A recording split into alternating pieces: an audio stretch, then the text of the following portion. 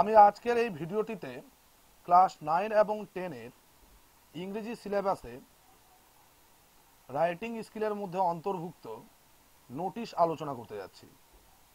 Class 9 এবং 10 এর যে নোটিশগুলি আমাদের পরীক্ষায় সাধারণত আসে, সেই সব নোটিশগুলিতে যেগুলি দেখা যায়, যে বিষয়গুলিকে কেন্দ্র করে প্রশ্নগুলি থাকে, সেগুলি সাধারণত কোনো প্রোগ্রাম বা কোনো প্রোগ্রাম অর্থাৎ কোনো অনুষ্ঠানকে কেন্দ্র করে থাকে। তোমরা হয়তো এটা লক্ষ্য করেছো, যারা 9-10 এর ছাত্ররা আছো বা 9 থেকে যারা 10-এ উঠেছে, তারা 9-এ যে সব নোটিশগুলো তোমরা দেখেছো, তোমরা হয়তো দেখেছো যে বেশিরভাগ নোটিশগুলি যে আছে সেগুলি যে কোনো না কোনো প্রোগ্রামকে কেন্দ্র করে লিখতে হয়। তো ঠিক 9-এর মতোই ক্লাস 10-এও একইভাবে কোনো না কোনো প্রোগ্রামকে কেন্দ্র করে নোটিশগুলিকে লিখতে হয়। প্রোগ্রামের মধ্যে যে কোনো ধরনের প্রোগ্রাম থাকতে পারে, সেটা জাতীয় স্তরের প্রোগ্রাম থাকতে পারে, জাতীয় লেভেলের, ন্যাশনাল লেভেল প্রোগ্রাম।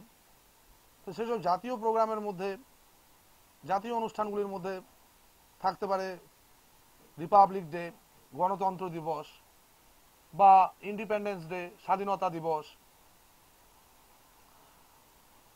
বা বার্থডে অফ নেতাজি সুভাষচন্দ্র বোসের জন্মদিন। আবার যদি আমরা দেখি, কিছু বিদ্যালয় স্তরের প্রোগ্রামগুলি থাকে, যেগুলির মধ্যে বিভিন্ন কালচারাল প্রোগ্রামগুলি থাকে, যেমন হচ্ছে cultural programme on schools foundation day, স্কুলের প্রতিষ্ঠা দিবসের উপর সাংস্কৃতিক অনুষ্ঠান, বা cultural programme on teachers day, শিক্ষক দিবসের দিন কালচারাল প্রোগ্রাম, বা কেবলমাত্র লেখা থাকতে পারে টিচার্স ডে প্রোগ্রাম, বা ফাউন্ডেশন ডে প্রোগ্রাম। স্কুল কেন্দ্রিক বিভিন্ন প্রোগ্রামও থাকতে পারে। প্রোগ্রামগুলো যে কেবল স্কুল কেন্দ্রিক হবে তা নয়, অনেক সময় যা আছে সেটা ক্লাব কেন্দ্রিকও থাকতে পারে। তো আজকের যে আমি যে ফরম্যাটটা দিতে যাচ্ছি রাইটিং এর, এই ফরম্যাটটি খুবই গুরুত্বপূর্ণ একটা ফরম্যাট, বিশেষ করে সেই সব ছাত্রদের জন্য যারা নিজের থেকে বানিয়ে লিখতে পারে না। তাদের জন্য এই ফরম্যাটটা খুব কাজে লাগবে। কারণ হচ্ছে যে তারা যারা ইংরেজিতে নিজের থেকে বানিয়ে লিখতে পারে না, তারা এই ফরম্যাটটাকে ফলো করে তারা অনায়াসে, যদি পরীক্ষায় নোটিশ আসে আর কোনো প্রোগ্রামকে কেন্দ্র করে সেটা লিখতে হয়, সেই সব সাধারণ এবং মাঝারি মানের ছাত্ররা এই ফরম্যাটটাকে ফলো করে পরীক্ষায় লিখতে পারবে। তাহলে আমি তোমাদেরকে ফরম্যাটে নিয়ে যাই। দেখো, ফরম্যাটটা আমি তুলে ধরেছি স্ক্রিনের উপরে। এই যে ফরম্যাটটার মধ্যে আমরা কি দেখতে পাচ্ছি, দুই ধরনের কালি ব্যবহার করা হয়েছে, একটি কালো আর আরেকটি হচ্ছে বেগুনি। তোমরা এই বেগুনি কালির জায়গায় বিশেষভাবে তোমাদেরকে লক্ষ্য করতে হবে, কারণ কি সেই সব বেগুনি কালির জায়গাতেই তোমাদেরকে কিছু চেঞ্জ করতে হবে। প্রশ্ন অনুযায়ী তোমাদেরকে চেঞ্জগুলি হবে এই বেগুনি কালিগুলো যেখানে আছে সেখানে। আর কালো কালিগুলি যেগুলি আছে সেগুলি যেমন আছে তেমন ভাবেই থাকবে, কোনো চেঞ্জ হবে না। আবার বলছি, কালো কালিগুলি যেভাবে আছে সেভাবেই থাকবে, আর বেগুনি কালিগুলি যে আছে সেই সব জায়গাগুলিতে প্রশ্ন অনুযায়ী তোমাদেরকে চেঞ্জ করতে হবে। এই যে আছে ফরম্যাটটা তোমরা দেখতেই পাচ্ছ স্ক্রিনের উপরে আমি তুলে ধরেছি। এই ফরম্যাটটিকে তোমরা ভিডিওটিকে পজ করে ধীরে ধীরে ফরম্যাটটিকে তোমরা তুলে নিবে খাতায় আর মুখস্থ করে নিবে। তোমাদের অনেক কাজে লাগবে, কারণ যদি প্রশ্ন পরীক্ষায় যদি এই ধরনের আসে, এমন ধরনের যদি প্রশ্ন আসে যেটা তোমরা বানিয়ে লিখতে পারছো না, তখন তোমরা এই ফরম্যাটটাকে ফলো করে তোমরা সহজেই লিখে আসতে পারবে। তোমরা এটা লিখে আসলে এটা নির্ভুল এই ফরম্যাট, একটা মোটামুটি একটা ভালো মার্কস তোমরা পেয়ে যাবে এই যদি ফরম্যাটটাকে ফলো করো। আর আমি আগেই বলেছি, মাঝারি এবং নিম্নমানের ছাত্রদের জন্য খুবই কাজের। কারণ হচ্ছে যে তারা ইংরেজিতে কিছুই লিখতে যারা পারে না নিজের থেকে বানিয়ে, তারা এই ফরম্যাটটাকে ফলো করে খুব সহজেই যে কোনো প্রশ্নই আসুক না কেন, নোটিশ যে কোনো নোটিশ আসুক না কেন, প্রোগ্রামকে কেন্দ্র করে, অনুষ্ঠানকে কেন্দ্র করে, এই ফরম্যাটটাকে ফলো করে প্রত্যেকটা ছাত্রই লিখতে পারবে। আর আমাদের মাধ্যমিকে বা ক্লাস 9-এর যে সব নোটিশ কেন্দ্রিক প্রশ্নগুলো হয়, তাদের মধ্যে সেই সব প্রশ্নগুলির মধ্যে 99% চান্স থাকে প্রোগ্রাম কেন্দ্রিক প্রশ্ন আসার। সেই জন্য এই নোটিশটি খুবই ইম্পর্ট্যান্ট, কারণ যদি পরীক্ষায় নোটিশ আসে তাহলে 99% চান্স আছে যে এই ফরম্যাটটা তোমাদের কাজে লাগবে। কারণ কি, তোমরা যদি বিগত বছরের মাধ্যমিকের প্রশ্নগুলি দেখো, তাহলে তোমরা দেখতে পারবে যে সব নোটিশগুলি এসেছে সেগুলির মধ্যে 99% নোটিশ প্রোগ্রামকে কেন্দ্র করে আছে। সেজন্য ফরম্যাটটি খুবই ইম্পর্ট্যান্ট। তাহলে আমরা চলো এখন এই ফরম্যাটটাকে নিয়ে আমরা আলোচনা করি। আমি তোমাদের কাছে আলোচনা করছি কিভাবে এই ফরম্যাটটি তোমরা অ্যাপ্লাই করবে। ফরম্যাটের মধ্যে যে সব অংশগুলি বেগুনি কালারে আছে সেই সব জায়গাগুলি নিয়ে আমি আলোচনা করব, কারণ কি কালো অংশগুলি যেগুলি আছে কালো কালারের সেই সব অংশগুলির মধ্যে যেহেতু কোনো চেঞ্জ হবে না, তোমরা মুখস্থ করে নিবে, আর সেই সব কালো অংশগুলি যেভাবে আছে সেভাবেই পরীক্ষায় তোমরা লিখবে। আর বেগুনি অংশগুলির মধ্যে কিভাবে চেঞ্জ হবে আমি বলে দিচ্ছি। সবার উপরে দেখতে পাচ্ছি লেখা আছে name of school oblique club. যদি পরীক্ষায় নোটিশটি যদি কোনো স্কুল কেন্দ্রিক হয় তাহলে তোমরা এখানে স্কুলের নাম লিখবে, সম্পূর্ণ নাম লিখবে স্কুলের। আর যদি এটা ক্লাব কেন্দ্রিক হয় তাহলে এটা ক্লাবের নাম লিখবে। সব থেকে ভালো যে তোমরা না কোনো নিজের নিজের ক্লাব বা নিজের স্কুলের নাম না লিখে এখানে তোমরা লিখবে এবিসি স্কুল বা এবিসি ক্লাব বা XYZ স্কুল বা XYZ ক্লাব। আমি এই জন্যই বলছি, কারণ হচ্ছে যে পরীক্ষার মধ্যে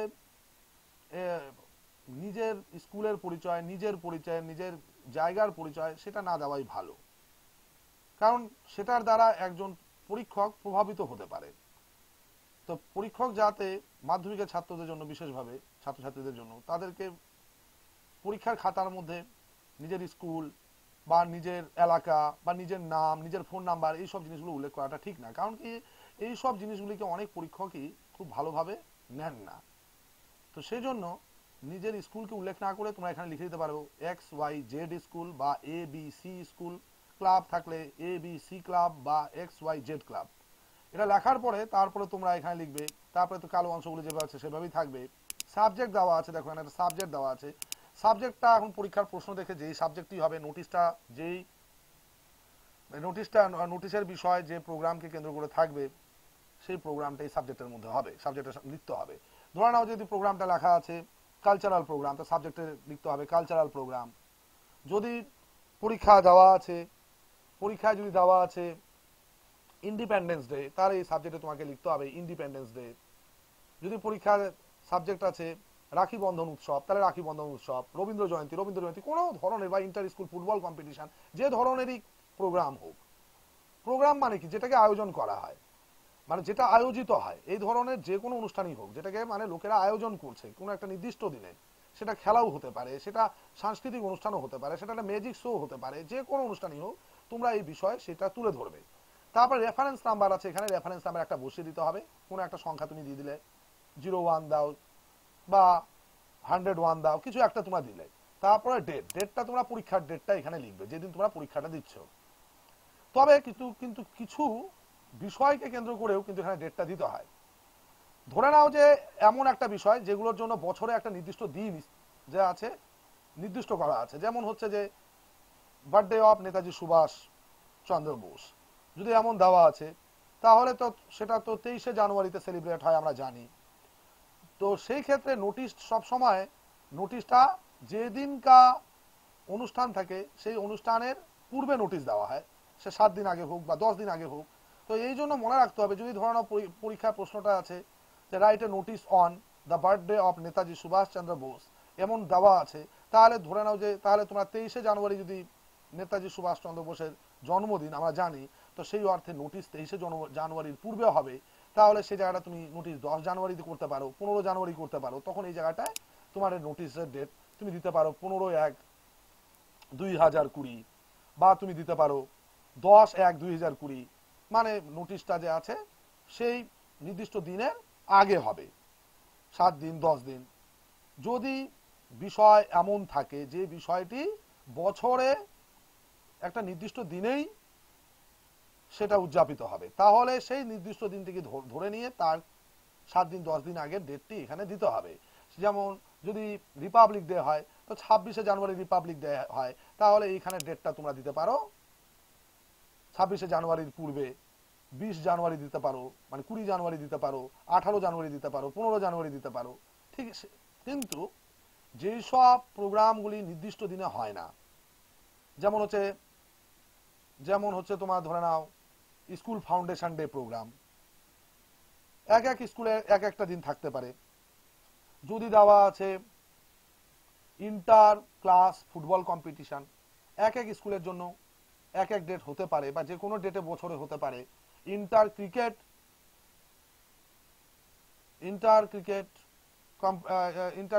স্কুল ক্রিকেট কম্পিটিশন তো এই সব জিনিসগুলোর কোনো নির্দিষ্ট ডেট হয় না, বা অ্যানুয়াল স্পোর্টস এগুলোর কোনো নির্দিষ্ট ডেট হয় না, সেগুলো স্কুল নিজের মতো করে কোনো ডেটে আয়োজিত করতে পারে।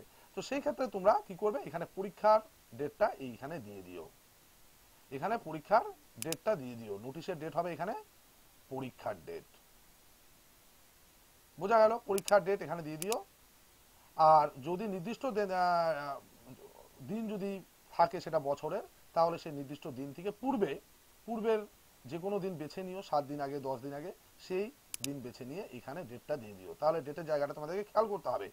সব টপিকের ক্ষেত্রে পরীক্ষার ডেট হবে না, বারবার বলছি, সব ক্ষেত্রে পরীক্ষার ডেট হবে না।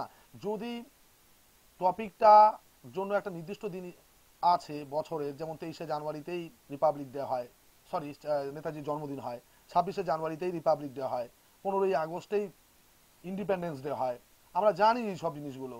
তো এই সব ডেটগুলি নির্দিষ্ট করা আছে, তো এগুলোর উপরে যদি নোটিশ লিখতে বলে, তাহলে সেই নির্দিষ্ট দিন থেকে 7 দিন 10 দিন পূর্বে যে কোনো একটা ডেট বেছে নিয়ে তোমরা এখানে ডেটটা লিখবে।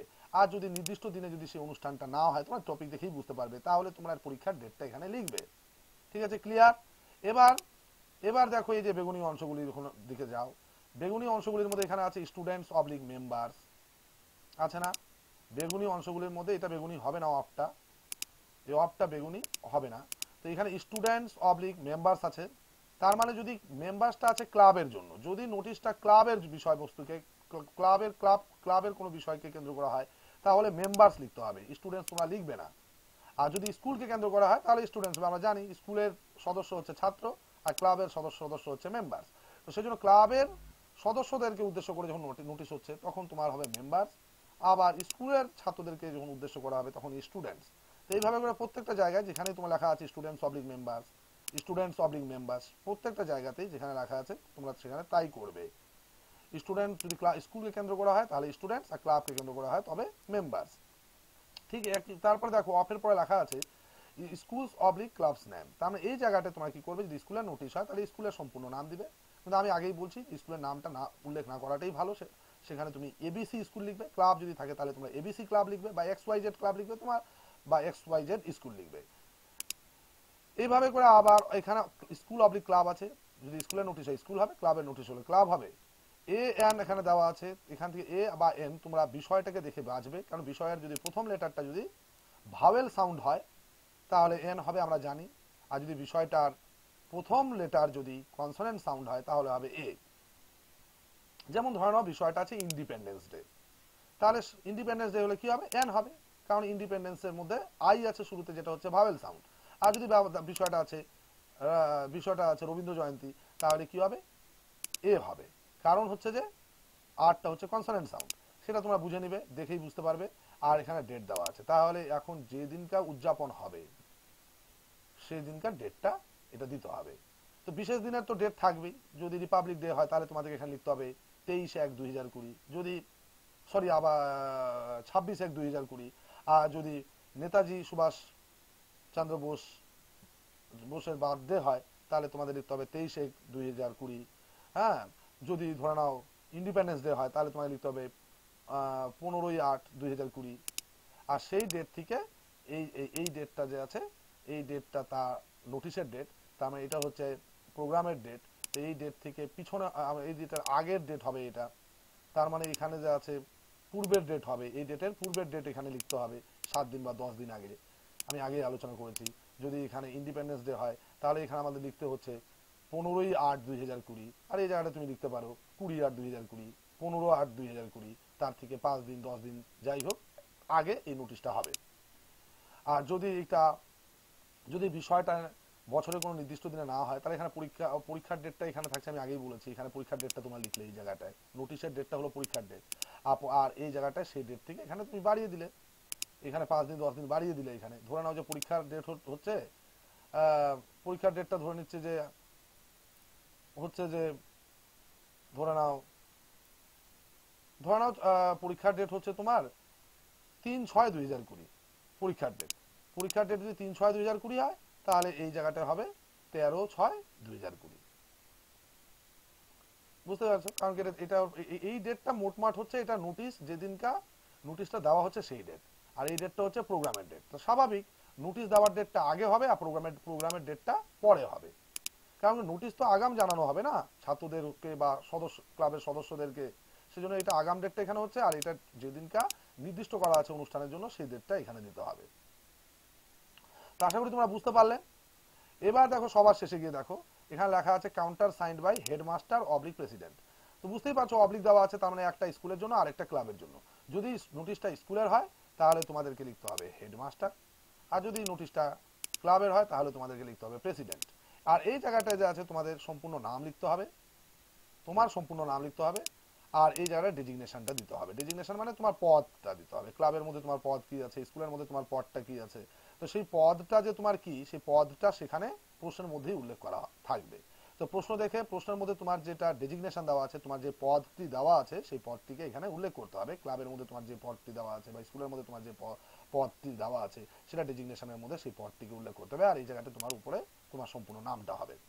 এবার দেখে নিচ্ছি এই ফরম্যাটটাকে ফলো করে কিভাবে লিখতে হবে। আমি তো মুখে বললাম, আশা করি তোমরা বুঝে ফেলেছো, তবুও আমি মনে করি একটা যদি উদাহরণ সামনে রাখি তোমরা আরো ভালো মতো বুঝতে পারবে।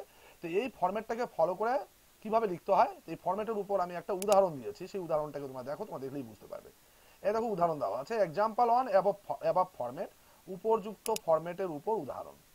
ধরে নাও এই যে একটা প্রশ্ন আমি এখানে তুলে ধরেছি। প্রশ্নটা আছে, suppose you R the cultural secretary of your school. মনে করো তুমি তোমার স্কুলের কালচারাল সেক্রেটারি। তার মানে দেখো এখানে কালচারাল সেক্রেটারি তোমার পদটা দেওয়া আছে, ডেজিগনেশনটা যেটা নোটিশের শেষের দিকে আমি ইউটিউবে বলেছিলাম, এই যে ডেজিগনেশন শেষের দিকে যে বলেছিলাম ডেজিগনেশনটা মানে পদ, সেটা প্রশ্নের মধ্যেই দেওয়া থাকবে।